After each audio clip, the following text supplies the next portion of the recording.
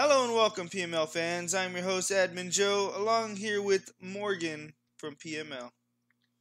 What's up? Alright, guys, today we'll be doing our Week 4 power rankings for the PML DC PML Draft Center.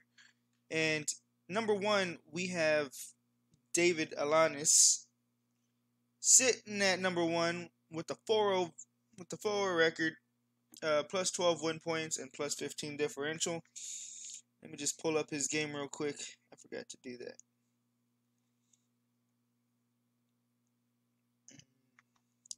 Yeah, he's been doing real good so far. Tearing teams out the water.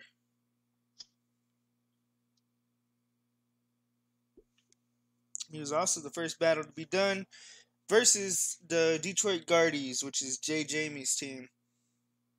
He went ahead and brought Rotom Frost with the 1 kill, 1 death.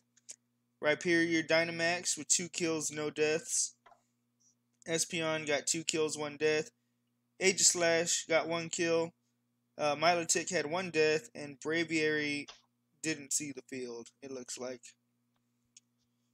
And then Guardies lose with an 0-3. Surfetch getting a kill and a death. Dreadnought getting a kill and a death. Togedemaru, 1 kill, 1 death. Weavile Dynamax, but did not get a kill, just died. Runerigus, no kills, 1 death. And Togekiss, no kills, 1 death. Nice. David got Trainer of the Week this week. Oh, that's awesome. Yeah, he's been doing really good. I think he is a league leader with the most kills with the single mon. He's just a really cool dude, too. He's a very nice guy. Yeah, he is. Impressive. Hopefully we can get some coaches interviews going this weekend. Yeah, for sure. All right, well, the second game's yours, so if you want to do that one, too. Yeah, I can go ahead and do that. For number 2, we have the New England Chartreuse, which is my team. I beat Jaden, the battle of the undefeateds, and I came out on top by 1 Pokemon. But technically, I had a 0 differential due to one of his Pokemon dying to Memento Death. So these are the stats: Dragapult 1 kill, 1 death. Hitmonchan 2 kills, 0 deaths. Steelix 1 kill, 1 death. Sylveon 1 kill, 1 death. Leafeon and Salazzle, no kills, but both had a death. And Steelix Dynamaxed. Jaden brought Conkeldurr, Jolteon, Vaporeon, Crawdaunt, Frostmoth. All had 1 kill and 1 death. Jolteon was the one to Dynamax and knock out my Dragapult.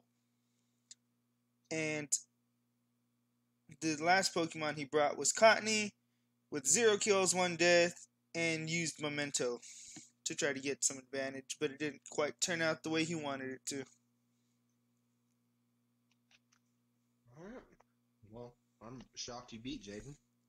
Yeah, like I said, I was too. At the end of the battle, I was just like, oh my god, I just won.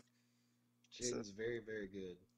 So all I gotta say is go watch it, and Sylveon is the queen of my team. Nice. Alright, the next game is the Mannheimer Machamps versus, who did he play? The Atlanta Arcaniners. So, Jesse Dudek and the Arcaniners won. It's Ha Run and the Machamps. The Arcaniners brought Bisharp with 0 kills, 0 deaths. Gardevoir with 0 kills, 1 death. Arcanine Dynamaxed with 1 kill, 1 death. Noivern 1 kill, 0 deaths. Gigalith got 1 kill, 1 death. And Poltegeist got 0 kills and 1 death. The Machamps brought Haxorus, which Dynamaxed with 2 kills, 0 death. Flareon, 0 kills, 1 death, but it fainted to Life Orb. Mantine, 0 kills, 1 death. Excadrill, 0 kills, 0 deaths. Frostlass, 2 kills, 1 death. And Snorlax was 0 kills, 1 death. So, Ha Run has he's the coach of the Machamps. He has a note here that says in score timer win for the Arcaniners. So I guess it went to timer. Yeah, there was a few deaths left off on either side. Oh, okay. So that's what that was. So I really hate the timer. Yeah, even though the Atlanta Arcaniders seemed to have a negative differential, they ended up taking the win. Hmm, interesting. I don't like how that works, but I don't know. Yeah, I think when it goes to timer, it goes to amount of health the other team, each team has, and whoever's Yeah, team has yeah, more health is the winner. yeah. Which I get. I don't know. I don't know. I'm not gonna say. I'm not gonna knock anybody for winning that way. I just think that it's. I don't know, man. I hate the timer. I just can't believe they even did that. Well, we'll see. I'm sure we could ask Jesse and see if he was actually trying to go for timer, or I'm sure he wasn't though. But I Yeah, mean, it is a win con, and some people will try for it. yeah, definitely.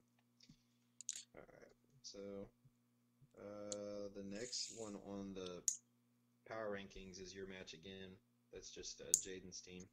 Yeah, and he's So, sitting pretty in the fourth place with 7 wins, point wins, and +10 differential. the only two games on here that we haven't covered is 7 and 8. Yeah. So, So I'll go Atlanta. ahead. Oh yeah, go ahead. I'll do mine. Um, my Toronto Tyrannotars played Josh Harsono and the Sedona Score Bunnies, and I brought Sigilif with 6 kills, 0 deaths, and it Dynamaxed. Grimmsnarl didn't see the field. Barbacool didn't see the field. Or wait, no, Grimmsnarl did. 0 kills, 0 deaths. Barbacool didn't see the field. Helios 0 kills, 0 deaths. Hippowdon 0 kills, 0 deaths, and Hitmonchan 0 kills, 0 deaths. Score Bunnies brought Ferrothorn with 0 kills, 1 death. Inteleon, which Dynamax, 0 kills, 1 death. Drapion, 0 kills, 1 death. Zatu, 0 kills, 1 death. Mawile, 0 kills, 1 death. And Beware, 0 kills, 1 death. So my Sigilift just set up and swept. That's really all there was to that one. How easy was it to set up? Because it seemed like it Um, was. it wasn't. I didn't lead. I led Hippowdon, and I mean, there was a lot of switching before I set up, but he brought out Ferrothorn and didn't. I just set up on Ferrothorn because I knew it couldn't do anything to me. Uh, it didn't. I was hoping it didn't have knockoff, and I don't think it did because it didn't use it if it did have it.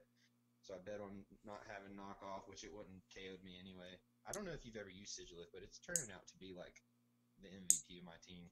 I'm really, really enjoying it.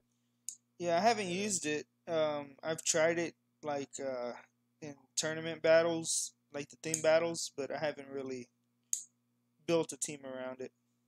yeah, I've built 3 now that I have, and I don't know, man. It's bulky and it's versatile. I really like it. I didn't know it was that good because I had never used it in Gen 7, but I really enjoy it. And I know it's So surprisingly speedy. yeah, it's very fast. It gets tailwind. Like it's just a really good mon.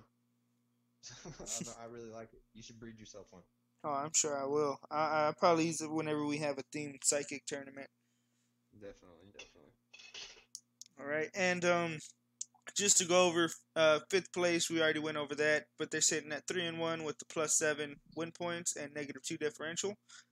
And really, technically, the Tyrannotars should be 6 because that's an Akin battle, and I haven't.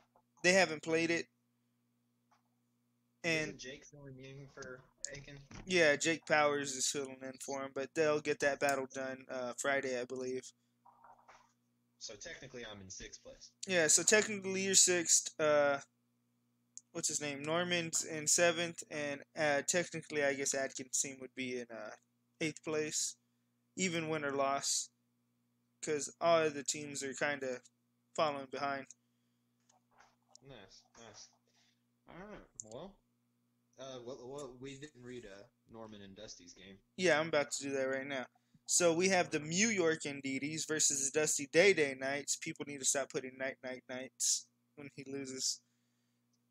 That's cold. It really is. So we have the New York Indeedies with the +3 differential. Gengar 2 kills, Vanillix 0 kills 1 death, Araquanid 1 and 1, Cinescorch no kills no deaths, Raichu Dynamaxed with 3 kills and 1 death, and Rhydon 0-0 as well. So that means Raichu put in some work in that game. Nice.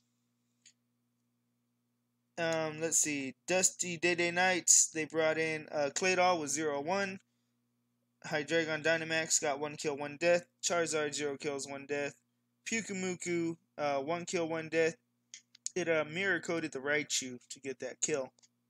Nice. Durant 1 kill, 1 death, and Type Null 0 kills, 1 death. And that's pretty much all it for the power rankings this week. All right, nice. Well, see you next week. Oh yeah, guys, go ahead and make sure if people have recorded the battles, you can find them on the Facebook page. Hopefully your teams are where you want them to be, and if not, keep cheering them on, and maybe they will be. Thank you, guys. See you next time.